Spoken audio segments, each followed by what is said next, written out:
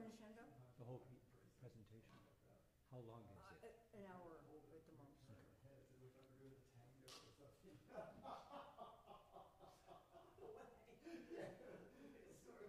Tango could be a couple redemption.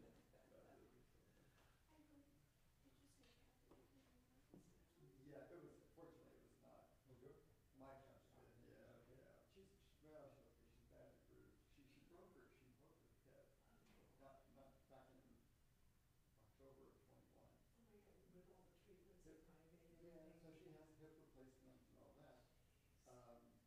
But she was trying to, I wasn't in the room, but she was trying to hear the dog and her laptop and step up something that she could, That sounds like something we all do, actually.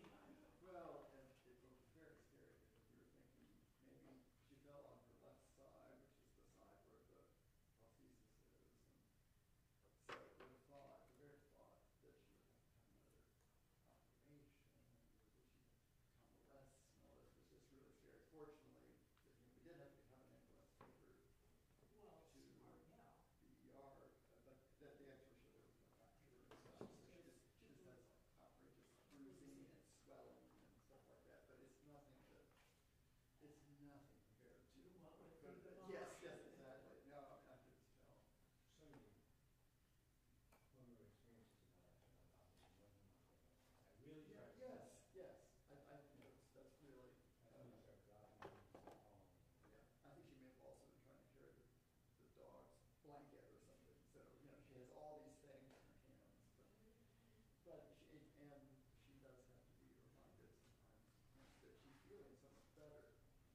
And then of course that leads her to not take as many precautions as she should. Yeah. This was. And our balance isn't quite as good as it ever was. Well, and our eye is at one level, and there's a step up about this much to get into the dining room. And that's what she tripped on. And of course, it's tile, and the dining room, and she fell on the tile. There's a dog in there. The dog lived. The dog is fine. I'm so pleased to say. It's a small dog,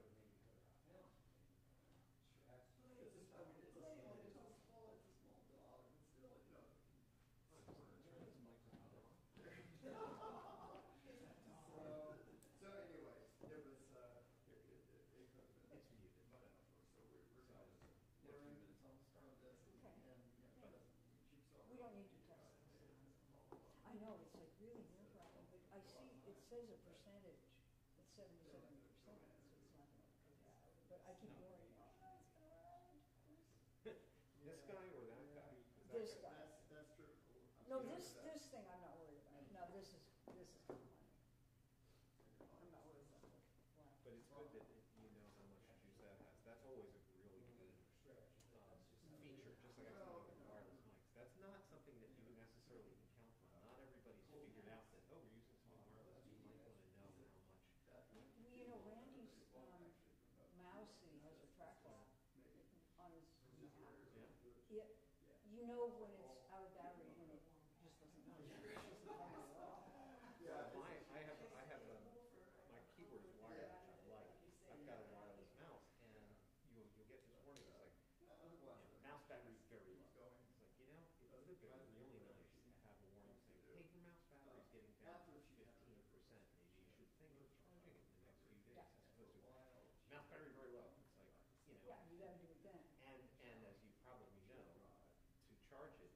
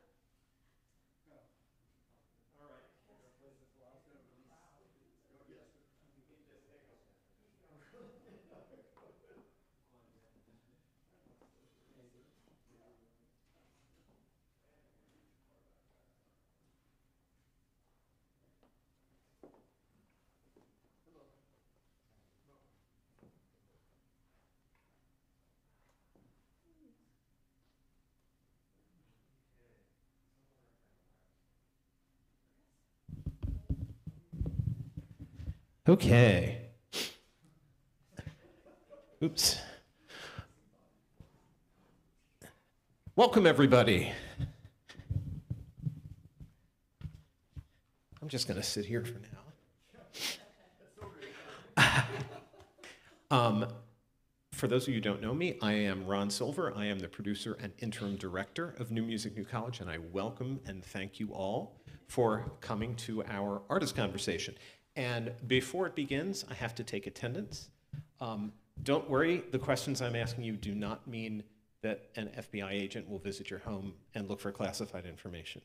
But would you please raise your hand if your permanent address, and that's whatever you call that, is within Sarasota County? 1, 2, 3, 4. If your permanent address is within the state of Florida but outside Sarasota County, would you raise your hand? And if your permanent address is outside Florida but within the United States, would you raise your hand? Oh, we love tourists. I did.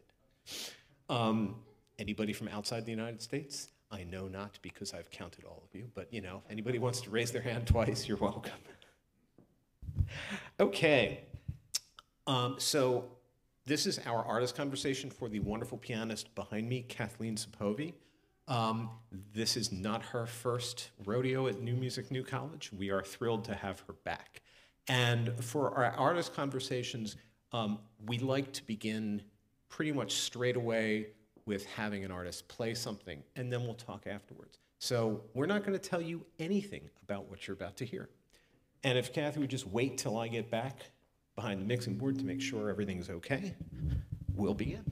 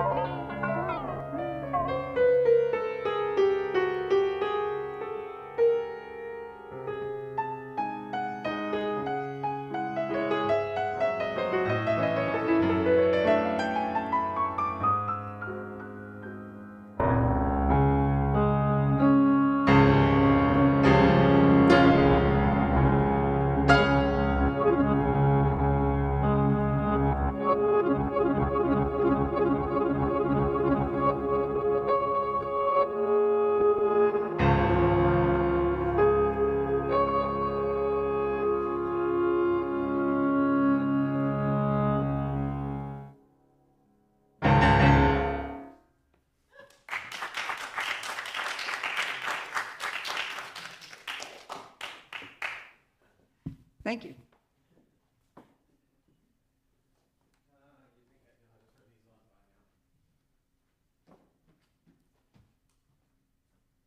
So, and I'm only using this for our wonderful YouTube viewers.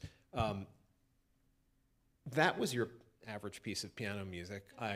Does anyone have any reactions, responses, observations, questions? You, young man. What does all that waving around do? A composer in the audience, so don't trust him, said, what does all that waving around do? Well, first of all, the waving around is with this hand, which has a glove on it. And the glove was holding in place this little device, which is called the music. It's like magic and music, if you put the two words together. And it's a trademarked item. It was developed by a violinist turned composer, turned sound artist named Mari Kimura. And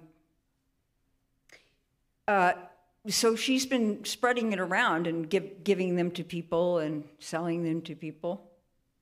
Hello. Welcome. Great to see you. And it's a little device that if you use the program, she uses the program Max, which is a way of live instruments conversing with computer sounds. You can use this device to alter sounds, basically, if you put it somewhere near the laptop with this program. And it's very nice because it's very portable and it can be used by pianists.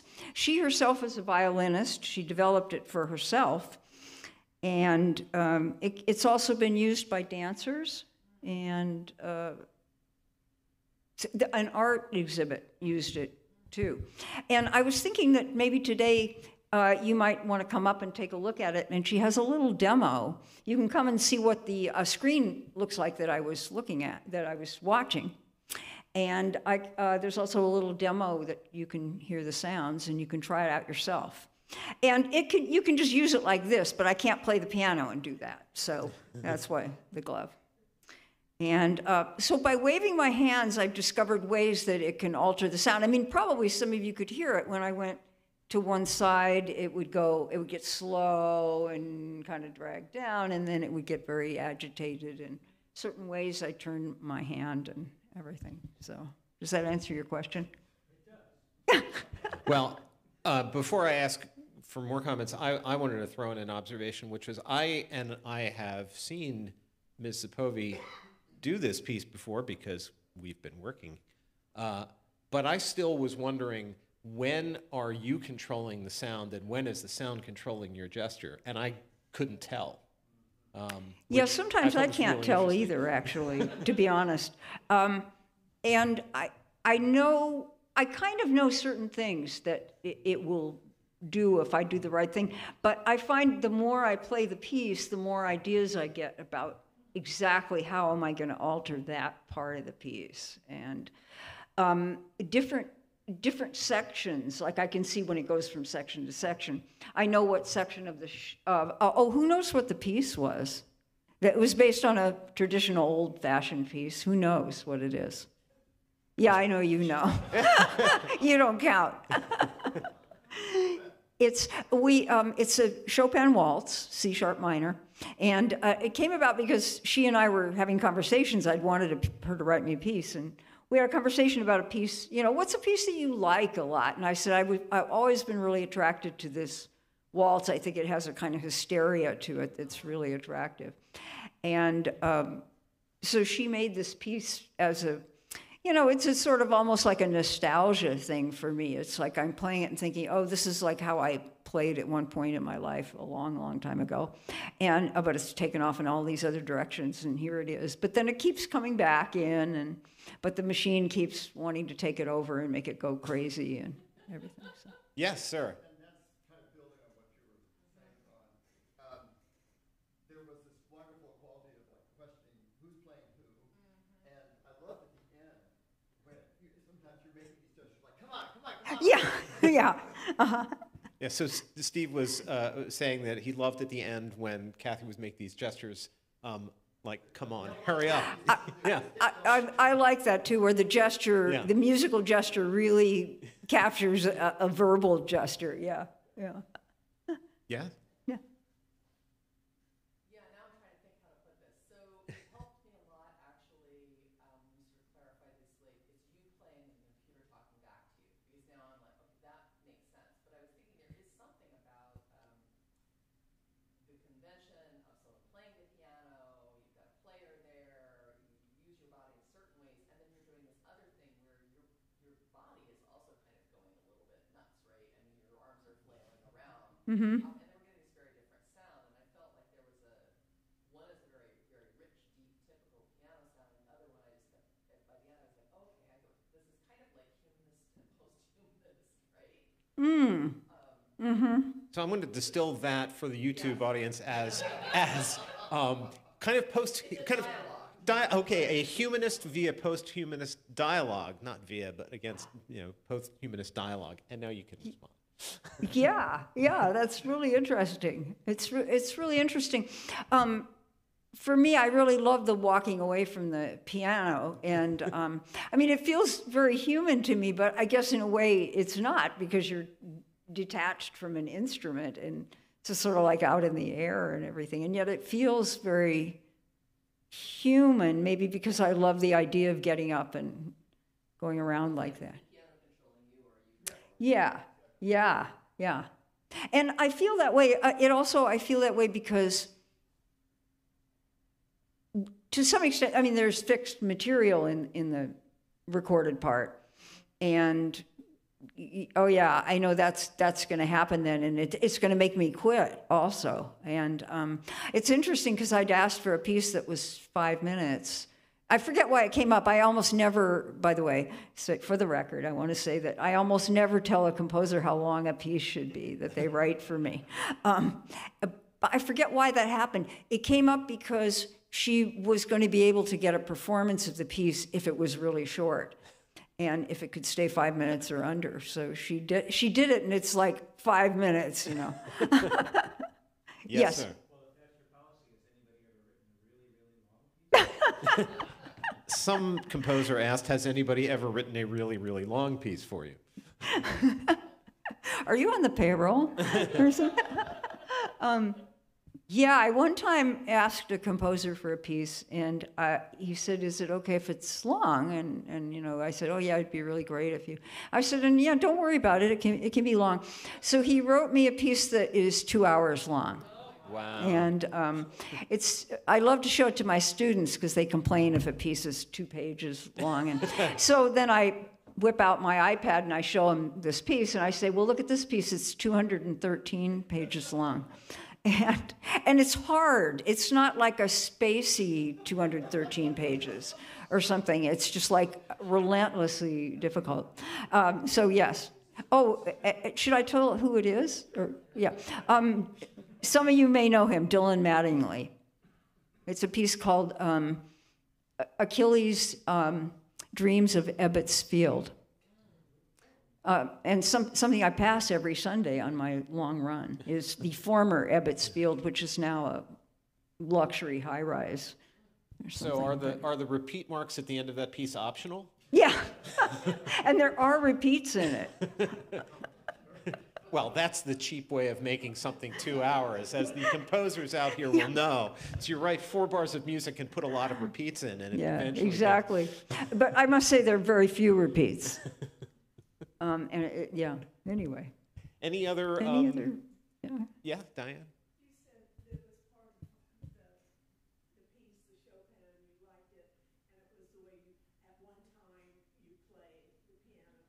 Well, in that piece that you just did, and the sounds that you made, I heard ghostly sounds, so it was the ghost of you playing. The former self of you was in there, because I heard ghostly sounds. So the comment, just for YouTube, the comment was that as Kathy had said, it reminded her nostalgia of her former self playing pieces of years ago, and Diane was saying that she heard ghostly sounds in there, so it was the ghost.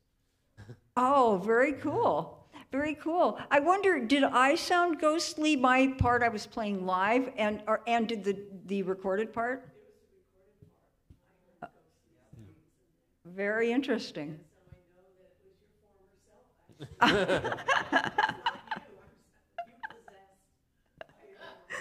Very interesting. So I have a question. The recorded part, that's not you, correct? Yeah. Yeah. Let me put it this way. We've been intending to have me record it. Yeah.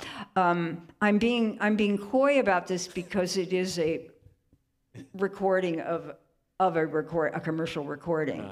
I should offer some. I offer a prize to anybody who knows who it is who's playing. And it's somebody that you might know. But it was intended to be me, but we were on a tight deadline, and she had this recording, and so it's not. Well, it's interesting, and I asked that not because I have this incredible insight, as much as you had said to me at one point when we were working on this, I guess yesterday. Was it yesterday or earlier today? I have no idea what day it is. I think it was earlier today. It feels like yesterday, but because you arrived yesterday in a very late flight. Thank FAA. You had said something out, does it sound like an old recording? And what I notice is, in part of the playback, there is a click that happens, and I presume that, I mean, that's got to be intentional from the composer's part because you hear it repeatedly, and it almost sounds to me like a vinyl record, you know, with a pop on it or something, so it does, to me, really feel like, okay, this is like an Edison, you know, an Edison disc. That's so interesting. You're going to have to show me where you hear that, okay. And I would like to hear. Yeah, that's very cool. Well, it's an old recording. I don't know if it's that old, but it's because we're being broadcast, right, live, so I can't say who it is. But I would love to hear if anybody wants to come up to me afterward and take a guess as to who it is. And I will record it someday for that. Any other observations or questions? And if not, people should come up and look at the device. Sure, or do you want to, or we can continue? Do you want to move on to the second piece and do this after? What would work for you?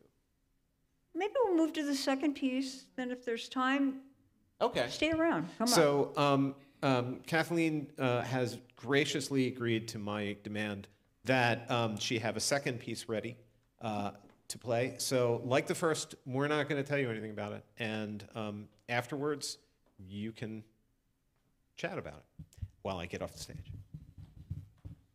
And I'm mute the music. That's good. That's a good piece title, Mute the Music.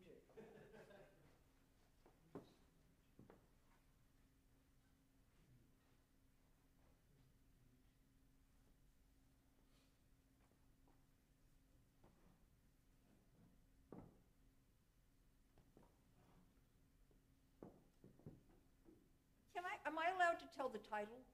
Oh, sure. Yes. The title of the piece is A Face in the Crowd.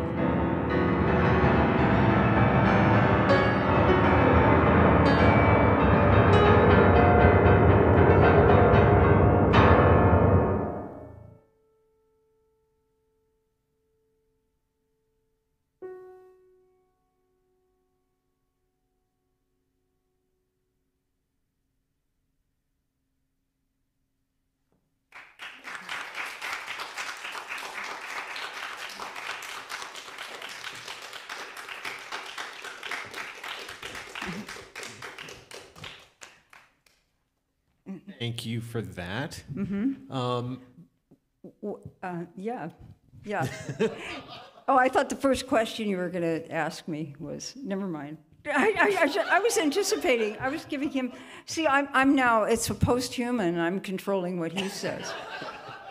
You're gonna have to, you're gonna have to flash more lights on your hands. Before I can become post-human. No, I wanted to ask people out here what you thought. Any reactions to that? I mean, I've got some, but yours are more interesting than mine.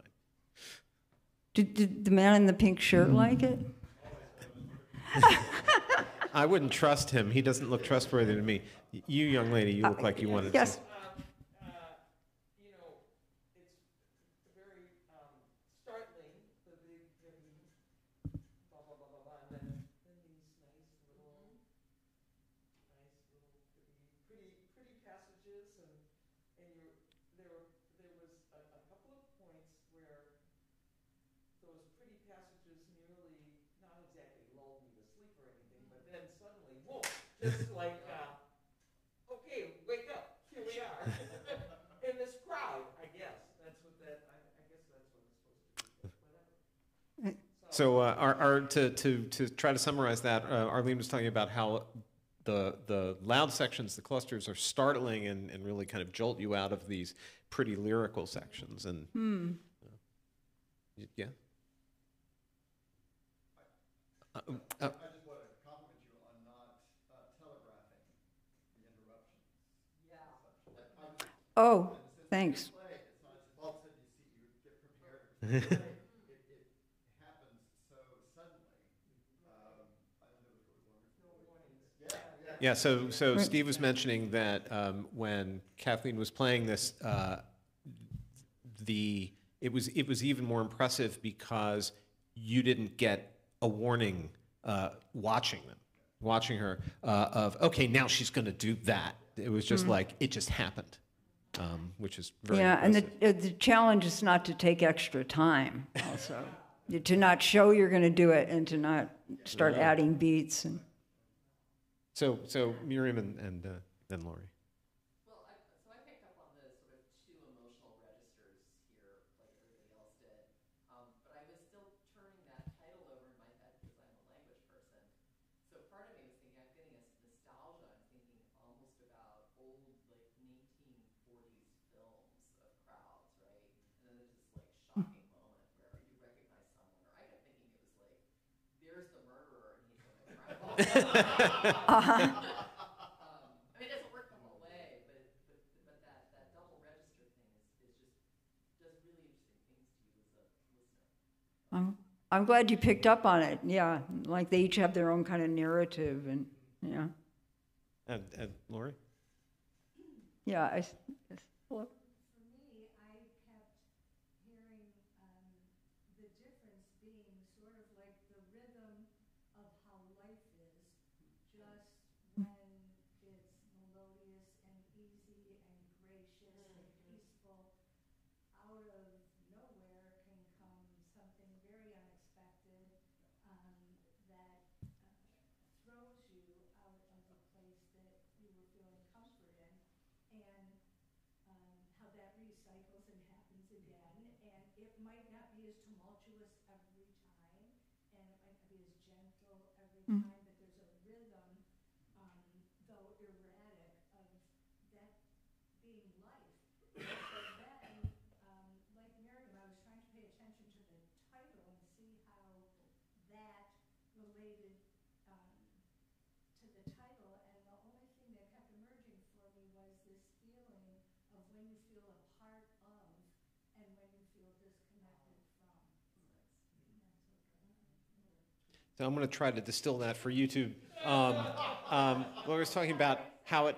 No, that was wonderful. I'm just going to oaf this up here, but it for her was like the rhythms of life where your things are going along, and then all of a sudden something unexpected and almost violent happens, and I just lost the last part of what you said, which was great, and I just lost it.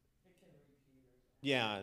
Yeah, and I liked what you were saying about how some of them were more cataclysmic than others, and that's also notated. Some of them are more triple forte, and some are just forte and double forte, and different lengths of and registers. And yeah, I thought that was interesting what you were saying about like something can remind you of something awful that happened 10 years ago, just walking down the street or something like that.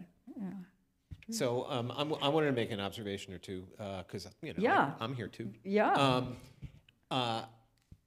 The first kind of violent cluster really kind of shook me out of there, and then after that, what I found was all of those bass clusters. I was really enjoying them. There's this really rich texture. I mean, it's partly that I really like this piano in that. So the sound of what when I was a kid was called banging on the piano, don't bang on the piano. I was actually just like, oh, that was great, and I was starting to at a certain point during those more quiet lyrical passages, I was like, come on, I want one of that like crunch again because it just sounds just great. And the other thing it brought to mind, especially about the first third or half, was the scene I saw in my head was walking along a city street, a real city like New York, and you're just kind of like, you're in your world, and then like, somebody bumps into you, or you walk past like a doorway that opens and people are screaming, or like somebody honks their horn, or just all of the violent interruptions that happen as you're, just trying to, go someplace and be in your kind of happy space at the time.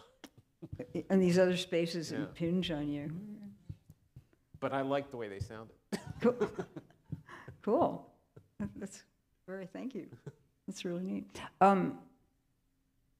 Well, I'd love to hear anything else, but I was going to say something too. Please. Okay. I'm not going to say anything about my impressions because I probably can't really see it because I'm in it. But I just wanted to say that it was written by Randy Wolf, who's the man in the pink shirt. And it's one of two pieces of his that I'll be doing Saturday night. The other one is, I think, quite different from this. You think? Yeah. Yeah, Ron's heard it because we were playing with it today. What was I going to say? Well, just to tell you the origin of the piece, the backstory. It was commissioned for a project on migration, which is still ongoing. And it was inspired by, I come from Portland, Oregon, and every fall, every September, there's a migration of Vox's swifts from Portland down to, I think, Argentina, somewhere down south. And they fly over the city, and they think there's a chimney in a school that's in the West Hills that they think of as a roosting place, and they fly over every night at dusk, but the whole month of September. And one or two of them get the idea that, oh, this would be a good place to roost, and they fly down into it. And then pretty soon they're going in by the thousands. And it's a spectator sport there. People get picnics and go up. It's in a pretty part of town, and they get a picnic out on the ground, and they watch them go in by the thousands. And you can look it up on the internet and see it. And somebody was telling me also that occasionally they're flying in and trying to get their roosting place, but there are hawks that come along and try to kick them out. And there are people who come and root for the hawks, actually. And so I think the piece was, Randy can agree with this or contradict it. Feel free to come up. But it was the individual bird versus the crowd chaos of going into, the chimney is really not that big. It's, it's not even as big as the piano. It's like, I don't even know how they get in there. I've seen photographs in there, and they're just, I guess they just fly out eventually. Yeah, and when it's light out the next day. And they actually retired the chimney. They don't use it as a fireplace anymore or anything because the birds were using it so much that they just take it. Yeah.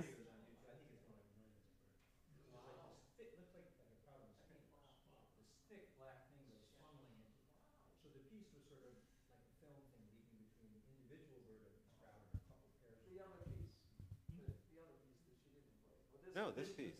Yeah, that's why this facing the crowd. That's what, So you have one of those six birds, and then the camera pulls back and you see millions of them. And that's the violent part, is the millions showing up. Yeah, the sort of chaotic nature of them all going in and. And is there something in it that reflects the hawk? The hawk is a recent development. I only heard about it recently. So there's going to be a second movement. A sequel, yeah.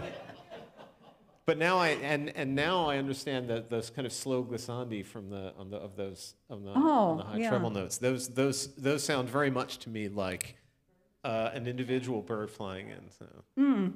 Yeah, and we were always speculating on who's the last bird to go in, and realize, bringing up the rear, and everything. The other piece of his I'm playing is called Leadville Pantoum, and a pantoum is a kind of poetic form, which Randy can tell you more details about. And Leadville is a place in Colorado. I guess can I just give a little verbal program note? It has to do with sex workers during the silver mining rush in Leadville. And I've had occasion to go to Colorado since the piece was written, and people who live there have told me a bunch of stories about Leadville. It sounds really interesting. One of the things is it has a huge Jewish population, and maybe the oldest synagogue in Colorado. But it's quite a town. I mean, a lot of really interesting venues and stuff there. Anyway, I don't know. Oh, well, my brain goes slow, so I was still thinking about the birds. And I just want to mention, because I mentioned this to you earlier today, we just out in front of this building, across the street, there's a huge Chinese silk oak tree, I think, it's red flowers, and there were just a ton of birds in there, and I think they were the robins, but I'm not sure. But we've noticed robins going through our neighborhood lately, and they migrate through, so we don't see them all year. But when they come, boy, they come. And there have been times, speaking of the last bird in, there have been times when they will be in our backyard and around the edge of one of our bird baths, and there will be 2 or 3 who are just hovering, waiting for someone to give them a little space. So talk about the last one there. It's like the first one's getting in, and they're like, "Oh, I got plenty of room," and then they push over and everything, and then they're the ones who are like, "Hey, there's no space for me," and they'll just wait until someone flies off. Oh, wow! So it's really a thing. Yeah. So when we lived in Indiana, we had hummingbirds there. That during migratory season, there would be dozens of them at our feast, and they would be, talk about hovering. I mean, they're hovering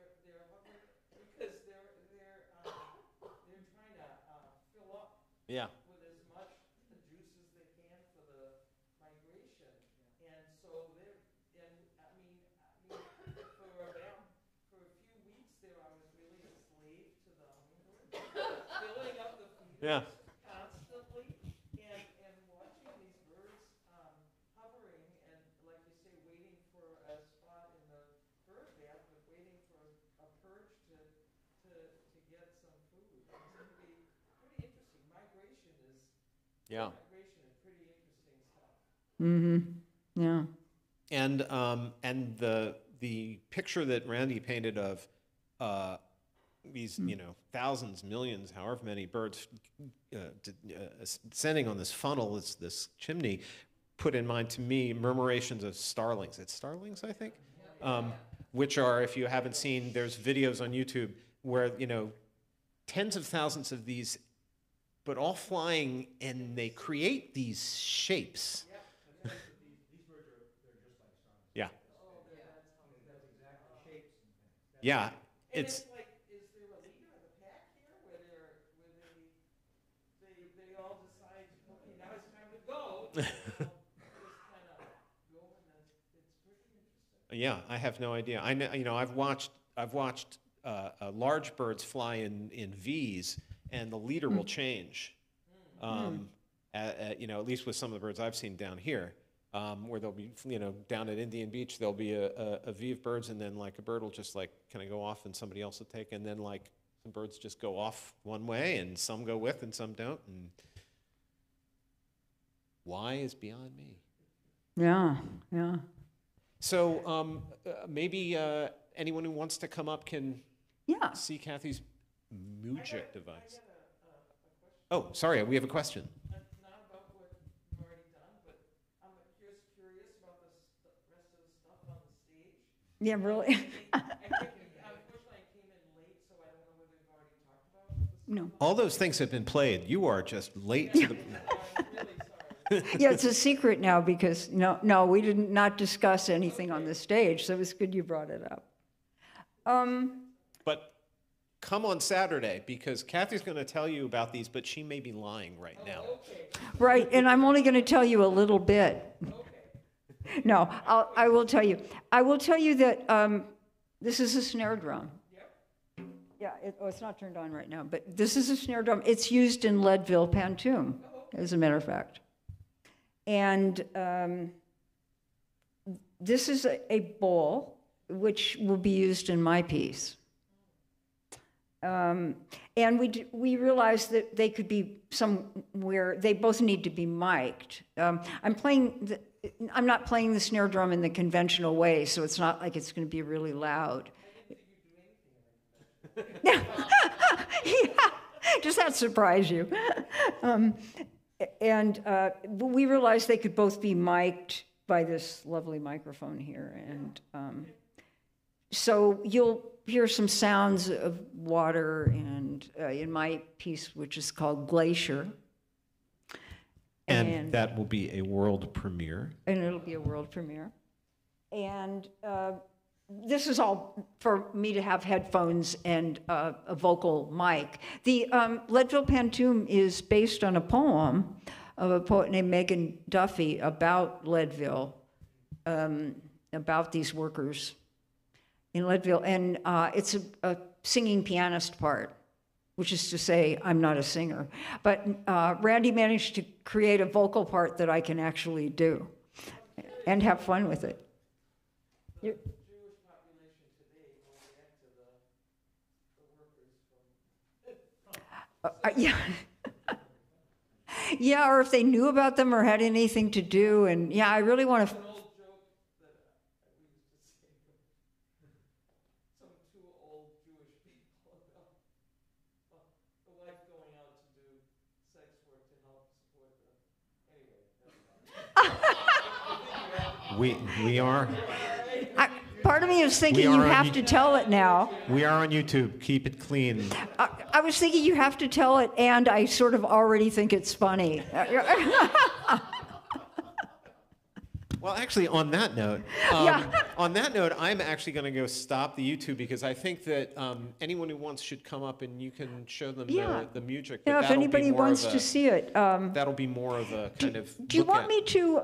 I can disconnect it and just run it from the microphone here, or do you want me to do that, or is it turned? I can do that. I think I've got you muted. I'll just unmute you. Just unmute it. Why not Okay. leave it the way it is? We'll Sounds leave it the great. way it is. I may have to kind of set it up again, but come on up. It just takes me it's very reliable. It uses, for any tech people here, it uses its own Wi-Fi network. And it's Marie Kimura, who's very ingenious about these things. She's found it's much more reliable than Bluetooth for performances. So anybody is welcome to come up.